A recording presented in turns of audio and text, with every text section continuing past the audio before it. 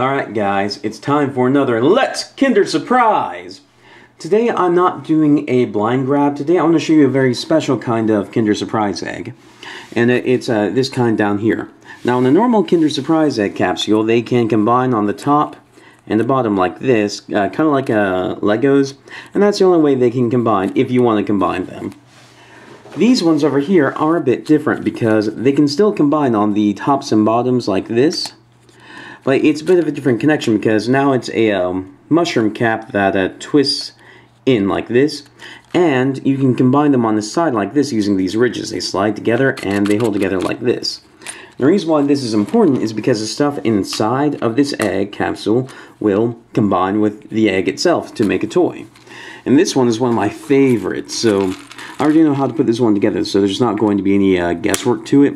So we start out with it like this. This is going to be the bottom because this landing gear will hook into it like this. And this will be the top. And it's important to know which side is supposed to be the bottom and the top, because sometimes that can screw up how you're trying to put the thing together. So this one, we'll start by taking this piece right here, sliding it into the back. Then we'll take this, put it on like this. We'll take these, put them on like this. They slide on. Sometimes it's a little bit hard to get parts to slide onto these because it's a very close fit. Slide them on, then you take these arms and you'll, these are more mushroom caps. You put them on like this. Well, not mushroom caps, but disc joints. Very, very similar though. Like this. Now you're getting arms. Take this, put it into the center up here, and you get eyes.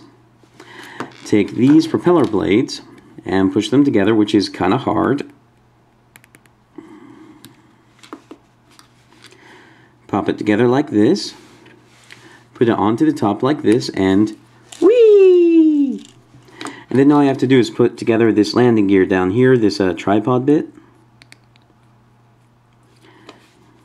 Slide it into the bottom, twist it, and here you go. You've got a nice little robot. And I just love the way that this one works because it's just so cute, and it is just such a genius idea to use the actual egg itself in the making of the toy, because now you don't have a capsule left over with the toy. Now it's just all a self-contained unit, and I love that. So if you want to watch more of these videos, Let's Kinder Surprise videos, please subscribe and click right here for the playlist to see more. Thank you for watching.